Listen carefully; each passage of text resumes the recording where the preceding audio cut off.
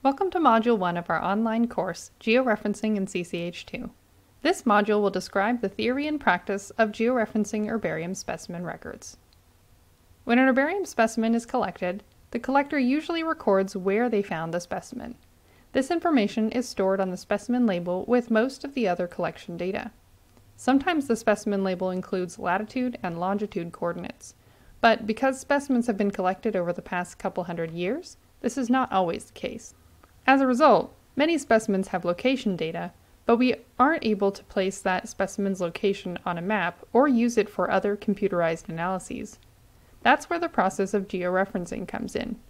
Georeferencing is assigning a decimal latitude and longitude, along with some estimation of the uncertainty of that assignment, to a given location described by textual information. You can think of it as putting a dot on the map to indicate where that specimen was collected. For example, if we have a specimen label that says Calaveras Reservoir, we'd find Calaveras Reservoir on a map, place a point where that specimen could have reasonably been located, and assign an uncertainty radius that encompasses the region where that specimen could have been located, given the precision of the locality data given on the specimen label. This process can get a little complicated, but we'll explain it more in detail in Module 3. So why do we bother putting points on maps? Knowing exactly where herbarium specimens were collected helps us understand the distributions of plants in time and space, as well as predict how those distributions will be affected by changes in climate and land use. Before we start georeferencing, let's define some terminology. Throughout this course, you may hear or see the word occurrence. For our purposes, you can think of an occurrence as a single herbarium specimen record. A specimen's locality is a textual description of where the specimen was collected. It can also be called the location. Latitude is the distance, usually measured in degrees, north or south of the equator, while longitude is the distance east or west of the prime meridian. Latitude runs north and south, while longitude runs east and west. When we use the words uncertainty or error in this course, we mean an estimation of the confidence we have in our assignment of coordinates to a given locality. Often, we estimate this uncertainty by measuring an error radius around our point, or by drawing an error polygon. In both cases, you can think of the uncertainty as encompassing a region in which we are 95% sure our specimen was collected. We'll describe how to assign error radii in Module 4. Over the past 100 years, there have been several ways that humans have assigned coordinates to the ellipsoid surface of the Earth. Let's look at the most common coordinate systems that you will encounter when georeferencing so that you can identify and enter them correctly. The coordinate system with which you are probably the most familiar is decimal degrees.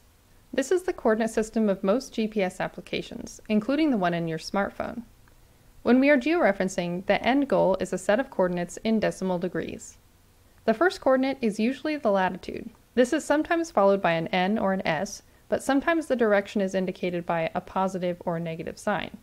Positive 35 in this case means 35 degrees north of the equator. The second coordinate is usually the longitude. This may be followed by a W or an E, or west or east. Or the direction is indicated by positive or negative signs. Negative 120 means 120 degrees west of the prime meridian. A similar coordinate system is the degrees, minutes, seconds system. The latitude usually comes first and is followed by an N or an S, and the longitude comes second and is followed by a W or an E. Negatives and positives are not used for degrees, minutes, seconds. Although this coordinate system looks a lot like decimal degrees, the minutes, which are followed by a single quote, and seconds, followed by double quotes, indicate slightly different measurements than decimal degrees. For both decimal degrees and degrees, minutes, seconds, you might see some additional information that looks like one of these. This is called the Geodetic Datum, and it's the reference system that is used to map the surface of the Earth. The most common datum you'll probably find is WGS 84. This is the datum currently used by Google Earth, Google Maps, and the georeferencing application we use, Geolocate. Then there are some less familiar coordinate systems, one of which is UTMs.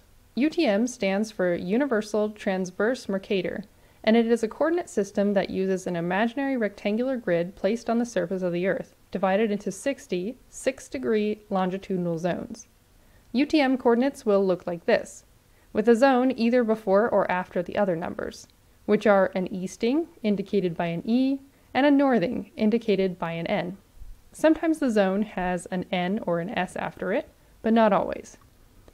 Next, there is the U.S. Public Land Survey System, which can also be called Township Range Section for ease of use. This system divides public lands into sections, which are squares 1 square mile in area. There are 36 sections per township, 6 across and 6 down. The range is the distance east or west of a defined meridian in units of 6 miles.